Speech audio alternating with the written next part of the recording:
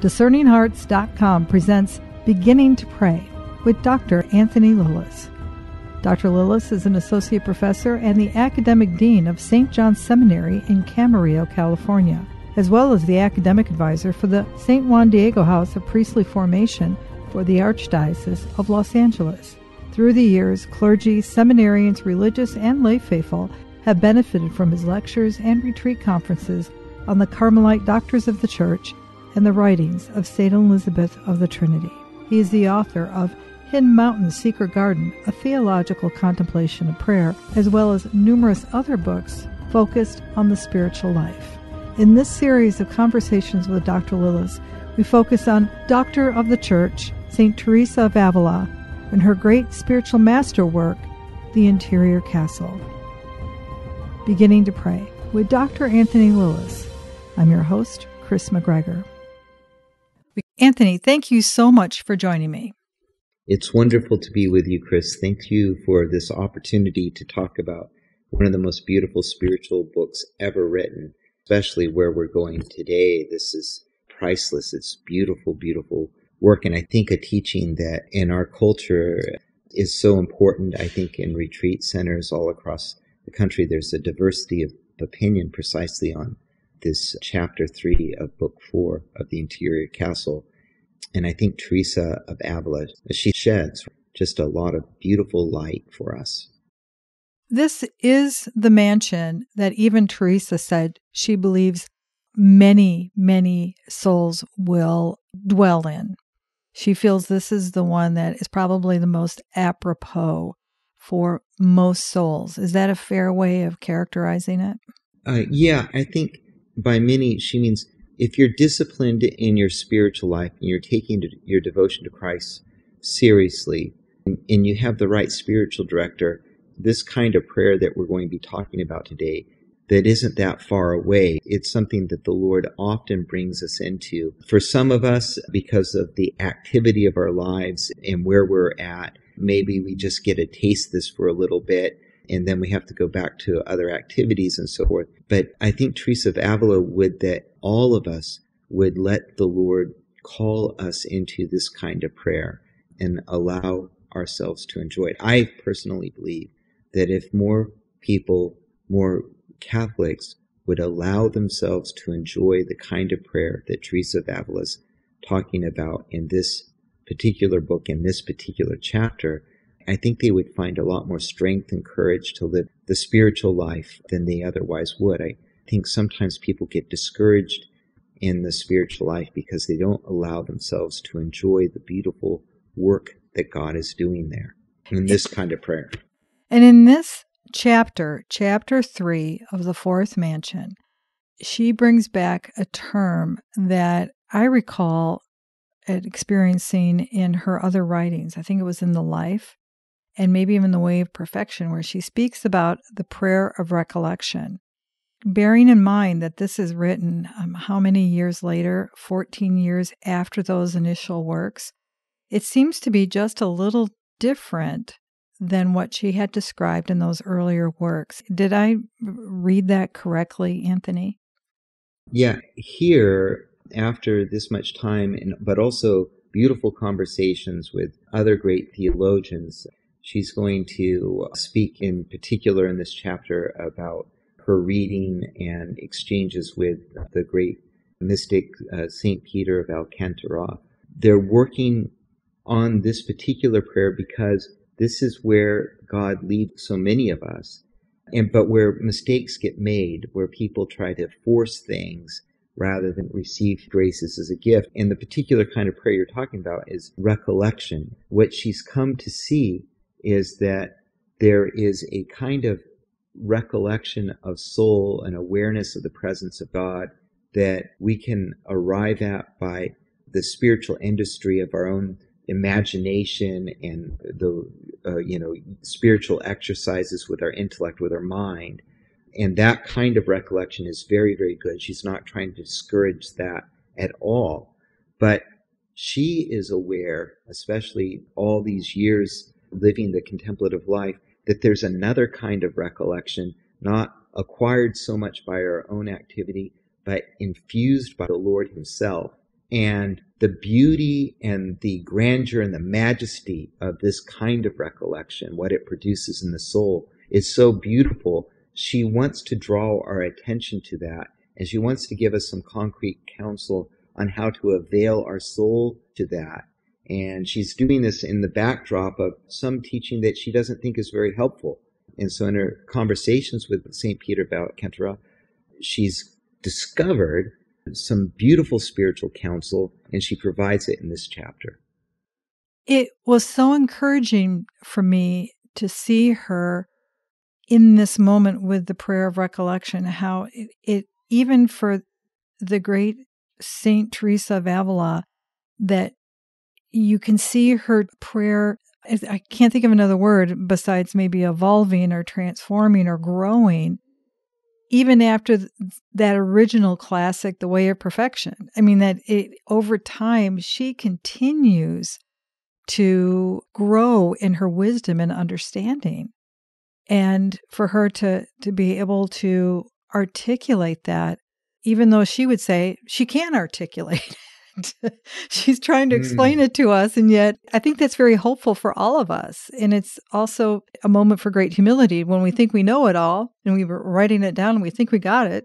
There's so much more, isn't there? Yes, it's a beautiful development to watch her thought from the life to the way of perfection into the spiritual castle.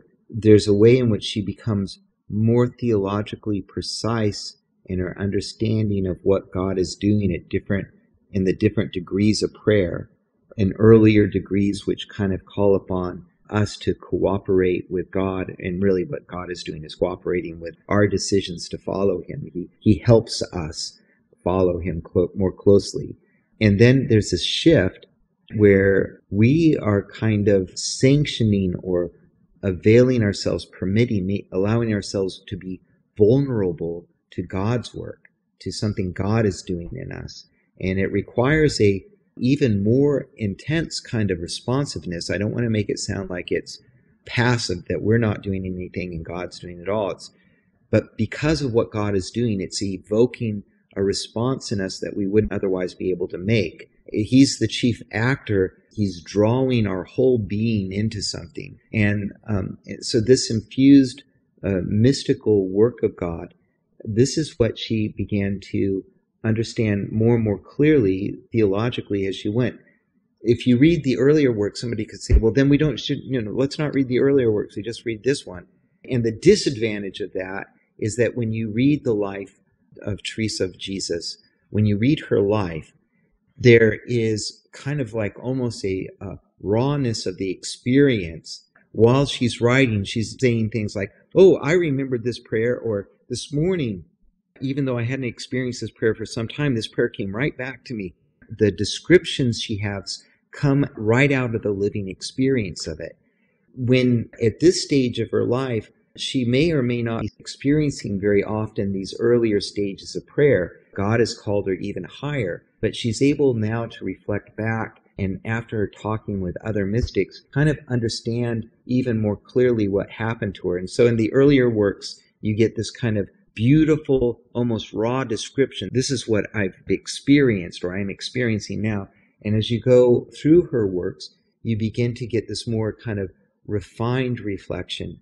And is one better than the other? I think you kind of need both of them together to get the full experience, of the full understanding of what God is doing in our life of prayer, and what it is like for a soul to be radically open to His operations.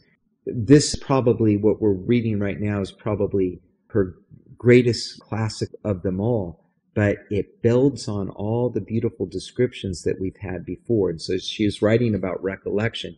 She has very much in mind what she wrote about in Way of Perfection and what she's written about in the life. We'll return to Beginning to Pray with Dr. Anthony Lilles in just a moment.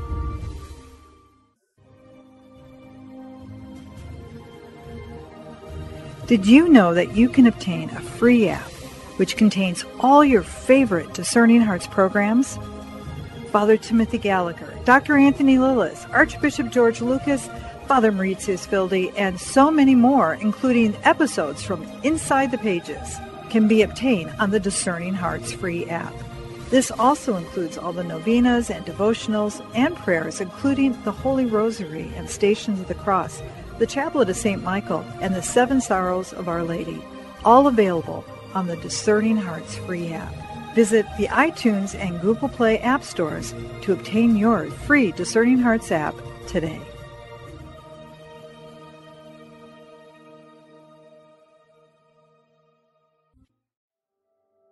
A prayer of St. Ignatius of Loyola. Take, Lord, and receive all my liberty, my memory, my understanding, and my entire will, all that I have and call my own. You have given all to me. To you, Lord, I return it. Everything is yours. Do with it what you will. Give me only your love and your grace. That is enough for me. Amen.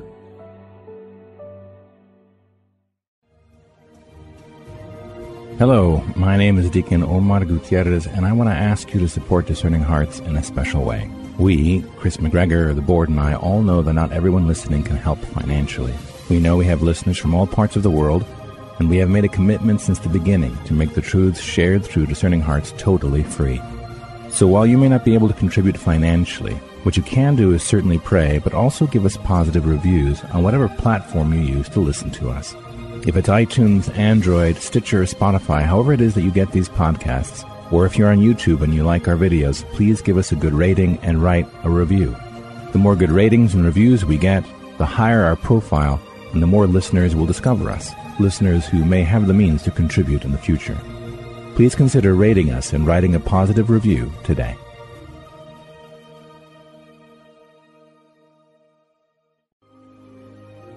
We now return to Beginning to Pray with Dr. Anthony Lilles. In the beginning of this particular chapter, she refers to the person who may have begun entry into this particular castle, but for whatever reason fled, and now may be coming back. She's speaking of a very real experience that many of us may have experienced ourselves, don't you think? In this case, you can't help but also think that there's a little bit of an autobiographic memory going on for her. Up until well into her 30s, she was running away from the Lord. The Lord would draw her into this kind of prayer, and she felt drawn into it. As she was drawn into it, she began to recognize her sinfulness more acutely, and she mistakenly, as did her spiritual directors, she mistakenly thought that the deeper prayer was causing her to be more sinful, but it was actually helping her to face her sinfulness. But because she was getting bad counsel, because she wasn't sure what God was doing, because she was afraid to face the things that the Lord was beginning to reveal to her, she did flee. And so that's here in this description. She, at the very beginning, she makes a description between two different efforts in prayer. The first effort in prayer is when I am choosing to put myself in the presence of the Lord. And so I close my eyes, I fold my hands, I fall down on my knees. I withdraw my mind from thoughts that are purely secular and profane. And I try to bend my imagination and my thinking towards the Lord, either through pondering a scripture verse or something. This is one experience of recollection. You're collecting your powers. So recollection means collecting your powers and choosing to be aware of the Lord. And you can always do this movement at any time because the Lord is always more present to you than you are to yourself. So no matter what you've done in your life, how bad things are going, how crazy, you can choose to make an act of recollection or an act of the presence of the Lord and withdraw from all the secular busyness around you and choose to make yourself mindful of His presence in this moment. That is what we call an ascetical, acquired form of recollection. You can even do this so often it becomes habitual. That's an acquired form of recollection. Here she's saying that the kind of prayer she wants to describe in this chapter is not that. She's describing something totally different. She describes, remember, her chief image here is that the castle, your soul is like this crystal castle with this beautiful light in the center. And she talks about the inhabitants of this castle. And here it might be good to be aware of a really important anthropological distinction. There is who you are, and then there are the powers of soul that you have. And so your ability to think, or your intellect, your ability to feel, or your affections, your ability to remember, your power of memory, your ability to imagine, your power of imagination. These powers are not you. They are things that you have been entrusted with by God. They are given to you as powers of your soul. And what she's saying here is that you may have chosen to go into the castle, but some of the inhabitants who are supposed to come into the castle with you and draw close to this light, they're not there yet. And so you've chosen to go and be with the Lord in prayer, but your imagination has other priorities, and it's imagining how to make your life better, and you might even be, one of the biggest distractions I think for people who want to pray is their imagination, imagining how spiritual they want to be. And that's still not drawing close to the Lord, that being outside the castle. Your memory might be stuck in wounds and bitterness from the past, or nostalgia where, I miss the good old days. And so your memory's not inside the castle. Your other powers, your feelings and your passions can also be caught up in things. Your desires can be caught up in things that are not in the castle. Jesus should be the object of our desire, and yet we allow desires for the things that are beneath our dignity and on the very periphery of our being to have a tyranny over us they don't deserve to have. What happens when we bring our passions to the Lord? What happens when we bring our intellect to the Lord? What happens when we bring our imagination to the Lord, our memory to the Lord? When we do this, when we bring them into the castle, the Lord begins to transform them in a beautiful way in His light. What she's describing here is a soul whose powers are once were kind of completely treacherous. They were all over the place because the person was all over the place, not withdrawn into the castle. But now that this person has made the decision to turn to Jesus, to turn to the light, to enter into the castle, but his powers are still kind of outside the gate, meaning they're very vulnerable to all kinds of attack. How do you get those powers into the gate? And what she's saying, the entryway of the soul into a deeper presence of the Lord, how do you bring these powers in there? And what she's saying is, you can't quite do it yourself. In fact, you can't do it yourself at all. You can choose to go in, but your powers to bring those in, it requires the voice of the shepherd. Jesus, the light that burns in the depths, the Holy Trinity burns in our depths, speaks. The voice of Jesus calls us. This word of the Father echoes out, cries out, and as he calls out, the voice of the shepherd beckons the sheep inside. There are beautiful descriptions of shepherds in cultures where they still have sheep, and this is a big part of their economy. Some shepherds whistle, some cry out in a song. In the Middle East, the sheep are said to recognize the shepherd's voice, and so that two shepherds can walk through each other's herds, and each band of sheep will follow the shepherd whose voice it recognizes because it's been with that shepherd so often. Well, similarly, these powers of the soul recognize the voice of Jesus, and they begin to be drawn inside. And as they're drawn inside, there's a holy absorption that happens. And rather than being caught up with things on the periphery of our being, on the outside, and rather than allowing those things to have tyranny over the powers of our soul, all of a sudden a greater freedom to love, to find Jesus is discovered. These powers begin to race inside, and she calls this holy absorption, and it's really the first degree of infused contemplation or infused recollection, you can use, or prayer of quiet, your powers of the soul are quieted by the voice of the shepherd. That's the kind of prayer that she wants us to avail ourselves to. She wants us to respond with all the powers of our soul to the voice of the shepherd.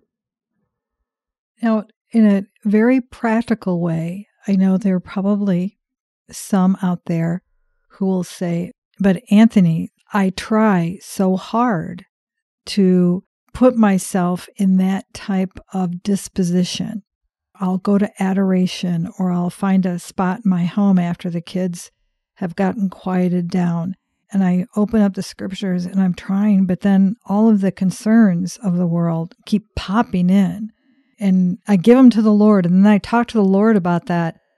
Still, those things are very heavy in the forefront of what I'm trying to experience as it's being explained here. I think what is being described when somebody tries to make themselves present to the Lord, they bend their will to this effort, they try to pull away from, that's this kind of more ascetical grade of recollection. It's something we take up and begin to do, and as we do it, it pleases God greatly, and so he gives us graces that kind of help us in that effort. So there is nothing wrong with that effort.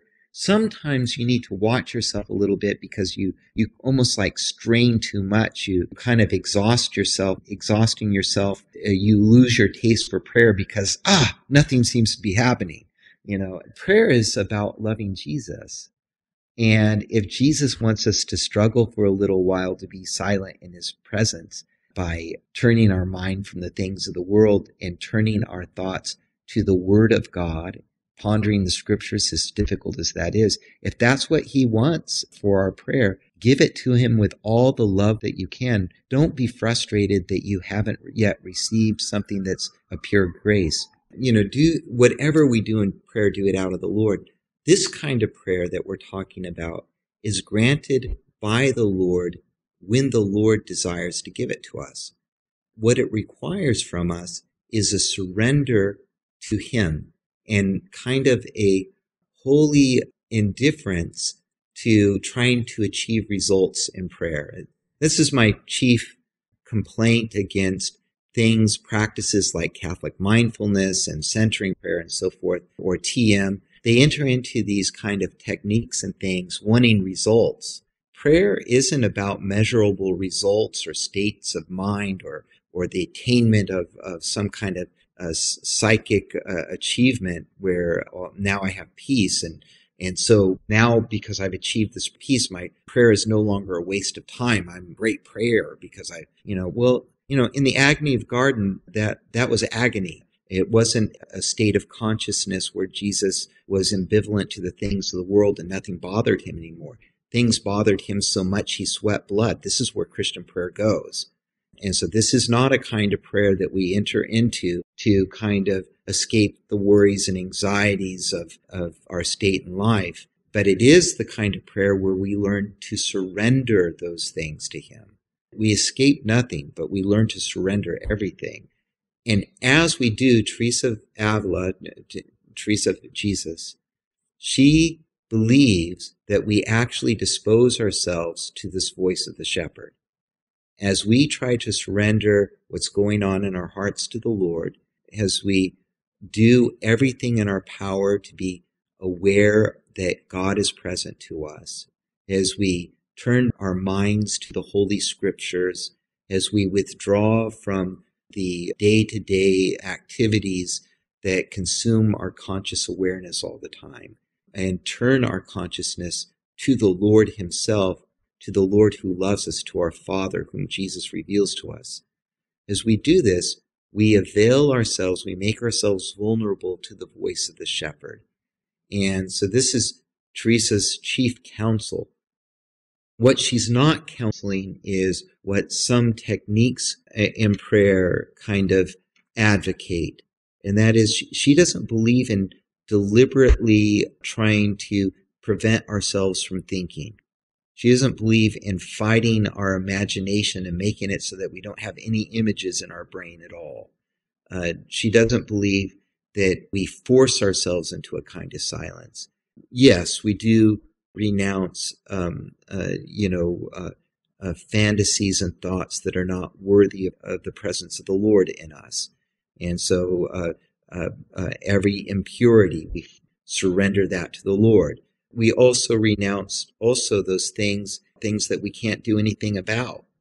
And so we let that worry consume us. When we go into prayer, it's time to give that worry to the Lord and to work to trust Him with it. Yes, do that. But we don't try to stop our minds from thinking. We turn our thoughts to the things of God. We don't stop our imagination from imagining. We allow our imagination to be baptized by the Holy Scriptures and by the truths of our faith. We don't stop having movements of passion in us there. Rather, we give the movements, those painful and sometimes beautiful movements that are in us, and the desires for noble things and the desires for ignoble things, we give those to the Lord. It's up to Him to do with those what He will. Some of those desires, yes, we must disavow. Some of them we can hope for if it's God's will. But we can't stop them. We don't do violence to our humanity in that sense. We're not Buddhists who are trying to extinguish desire or thought or imagination or memory in us. Rather, we're asking the Lord to sanctify all of that. And so any technique that is trying to impede the natural operation of the powers that God has given us, I don't think is a very healthy technique. I think rather these powers are something that God wants to get caught up into the life of prayer. And what we can do by our own efforts is learn to submit these to the Lord. And as we learn to submit these to the Lord, and learning to submit these to the Lord, it isn't simply a prayer technique. It's a whole way of life. We have to actively choose to live a more simple life if we want. We have to actively choose to fast. And if we do that, that will dispose us to this holy absorption or this prayer of quiet that Teresa of Avila is talking about in this chapter. We'll continue our conversation on this particular chapter of St. Teresa of Avila's interior castle in our next episode. You've been listening to Beginning to Pray with Dr. Anthony Lilles. To hear and or to download this conversation, along with hundreds of other spiritual formation programs, visit discerninghearts.com. There, too, you will find an audio version of The Interior Castle by St. Teresa of Avila, the masterwork in which this series has been based. This has been a production of Discerning Hearts. I'm your host, Chris McGregor. We hope that if this has been helpful for you, that you will first pray for our mission. And if you feel us worthy, consider a charitable donation, which is fully tax deductible to help support our efforts. But most of all, we hope that you will tell a friend about discerninghearts.com and join us next time for Beginning to Pray with Dr. Anthony Lilles.